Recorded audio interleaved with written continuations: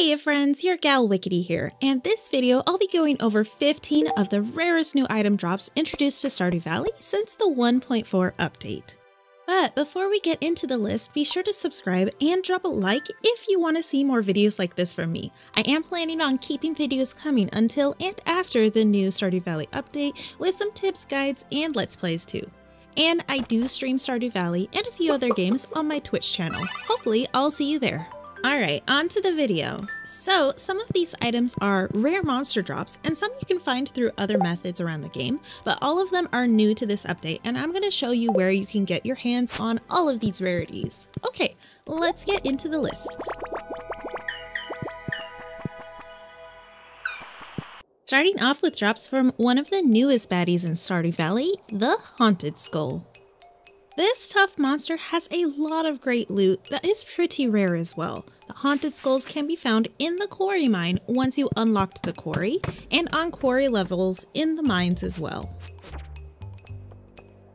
Starting this list off right with number 1, the Dark Sword. So, this sword has actually been in the game files for quite some time, but has finally been introduced as a rare drop from the Haunted Skulls. You have a 1.3% chance that one of the Haunted Skulls will drop this sword. But what's so great about this sword? With it, you have an 8% chance of restoring some health back based on the amount of damage you give. I try to run in Skull Cavern with it, paired with the Slime Charmer Ring, basically just filling my health meter up with no worries of dying in a slimy infested level. Though it only happened to me once or twice, if you are holding the sword while taking an enemy out with a bomb, such as a mummy, that damage does also count for the sword, giving you back almost 500 health. Could be useful, but it didn't happen all that often. It's a great collector's item, to be sure. The Haunted Skulls also have a few clothing items as drops as well, most of them unique to the new update, each with a 0.22% chance of being a drop. Number 2, the Baggy Pants. As a drop from the skulls, it will be gray. You can tailor your own pair also with a slime egg and dye them to whatever color you want. Number 3, the gray version of the Relaxed Fit Pants. Not too bad looking. This can also be tailored by using a spring or fall fruit tree fruit. Number 4, the Dark Bandana Shirt. When dropped by the Haunted Skulls, the dyeable bandana is red. You can craft one also with either truffle or truffle oil. Number 5, the Dark Highlight Shirt, also in red, much like the eyes of the Haunted Skull on the buttons in the collar. My usual shirt of choice for my witch, after I dyed it purple of course. You can also tailor this by using either the Life Elixir or Oil of Garlic. There are also 2 other clothing items as well, the Skull Shirt and the Skeleton Shirt, but those aren't new to the update, so I didn't include them on the list. Number 6, the Artifact Trove. This is another new item that can drop from the Haunted Skulls, and it is a fantastic new addition to those trying to complete the museum. There is a 1.3 chance you'll find them from these skulls, but only if you've completed the Vault Bundle. And the only other place to get them is from the Desert Trader.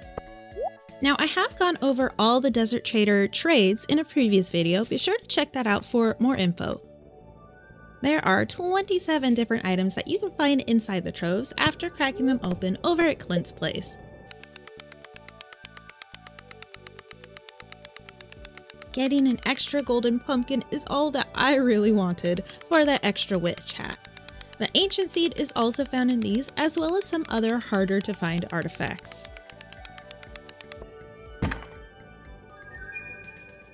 Number 7, the Magic Rock Candy. Now, I had no idea that this was actually a monster drop too. I originally thought you could only get it from donating 90 items to the museum, or by trading 3 prismatic shards with the Desert Trader on Thursdays. You have a very tiny 0.13% chance of having one of these drop from a Haunted Skull. That's about a 1 in 769 chance, if my math is correct. Slim chance, yes, but these magic rock candies are crazy good. It boosts your mining by 2, speed by 1, and luck, attack, and defense all by 5 for a little over 8 minutes. Definitely a very rare and desirable item, but is the grind worth it to you? Number 8. Rice Shoots. Okay, so maybe not as exciting as a dark sword or magic rock candy, but this new item is actually a pretty decent drop since the new update. Rice shoots can also drop from haunted skulls in the winter time, as well as from the occasional fishing treasure chest, artifact spot in spring, or a 10% chance from grubs and mutant grubs. You can also buy it from Pierre in Year 2 or the Traveling Merchant. I've gone more into why I love rice shoots in my 23 tips video linked below, and I find it can be a great first spring crop as it takes very minimal effort or maintenance. Number 9. Squid Ink. This is a new item that is needed for one of the new cooking dishes, and it is essential for those wanting to complete all achievements. The seafoam pudding you can craft with it boosts your fishing by 4, which is actually pretty fantastic for those who are after some more difficult fish.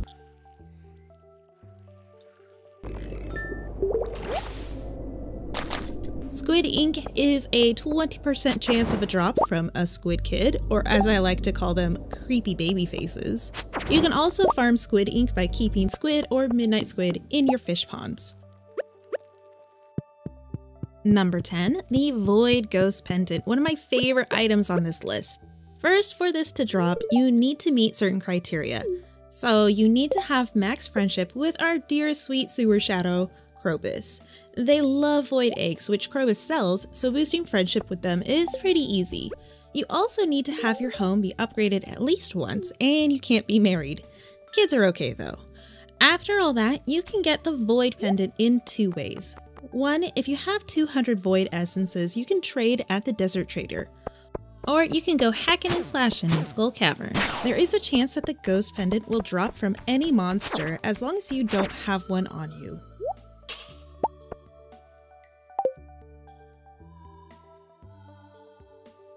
Why do I love this pendant so much? Well, after you get the Ghost Pendant, Krobus can be your new roommate, which you can shower with love and hugs. Who needs marriage when you can just live with your new shadowy bestie for all eternity? The last few items are all unique and rare apparel items with some pretty specific conditions to find them all. Number 11, the Squire Helmet. So the Knight's Helmet that you get from slaying Pepper Rexes is fantastic and all, but there is another hat you can wear before you mark that monster eradication goal off the list. The Squire Helmet is a drop that can come from these enemies, the Metalheads, that can be found in the lava levels of the mine. I've found it a few times already, and it is a great hat that is a perfect starter for your epic quest to achieve the Knight's Helmet. Number 12, the Leprechaun Shoes. I have found these only a couple of times and the percentage chances are unknown to me. It used to be believed that you could only find these on a winter train, but in my 100 new features video, I found it during the springtime, so I know that that's not the case. Anytime that you hear a train is passing through, if you're lucky, there's a chance that that train is one that will drop these new shoes. I actually found 3 pairs off of one train, which was crazy to me. I wish those presents would drop out though, that would be pretty cool. The Leprechaun shoes don't have the greatest stats, but with the tailoring system, we can move stats from one shoe over to another. So if you like green shoes, you might want to pay attention next time that you hear a train. Number 13, the Mushroom Cap. The chances of finding this hat compared to the others later on this list might be higher, but first you gotta be really lucky and have a mushroom tree grow on your farm. The chances of a mushroom tree showing up is pretty slim. Sometimes it takes me years to get one to grow. They only show up in the fall. It's a rare event that has a 5% chance of triggering, and the event will look over 10 random spots in your farm map. If you have either a full-grown wild tree or stump that is untapped, and if it's on one of those random spots, the next day you'll have yourself a mushroom tree. And don't chop your first one down. Mushroom trees can spread pretty aggressively. Let them spread out a little bit before looking for this cap. If you happen to have gotten the event spawn on a stump, it'll grow into a full-grown tree in the upcoming spring. You can tap these trees for more mushrooms, and if you choose to chop some down, you'll have that 1% chance at finding the mushroom cat. Good luck! Number 14, the garbage hat. I have found this one quite a few times now, and it's always so terrifying when it does happen. First, you need to have checked at least 20 garbage cans around town. After that, it's all up to random chance. There is a 0.2% chance that the next time you scrounge for grandma's cookies, the lid will flip and you'll have found yourself a brand new hat. Super trashy in all the best ways. Now for the rarest item outside of an event that I am aware of in this game. If you have found this hat, consider yourself very lucky. I have tried starting 15 new farms to find this hat, and I still haven't had any luck. Maybe someday. A witch can dream. Number 15, the living hat. This hat is literally just a bunch of weeds piled on top of your head, and I've never wanted anything more in my entire Stardew Valley career. The chances of finding this is astronomically low, and there are two methods. First, if you have the wilderness farm, you can have the wilderness golem spawn at your farm. You have a 0.01% chance, which is a 1 in 10,000 chance of getting this from one of them. And that's actually pretty great odds compared to the other way. If you are searching for this hat, you gotta cut down a whole lot of weeds. And by a lot, I mean like a lot. Or just get really lucky. There is a 0.001% chance to find this from cutting weeds, or rather a 1 in 100,000 chance of getting this hat this way. That's why I haven't found it yet. Yeah, I give up. Thank goodness for the mods which made this video possible.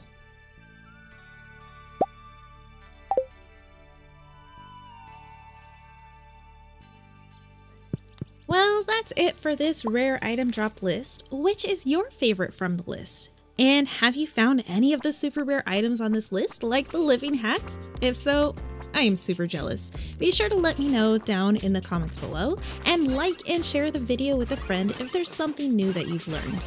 Well friends, this has been fun. I'm Wickedy, and thank you so much for hanging out in the valley with me, and I will see you in the next one.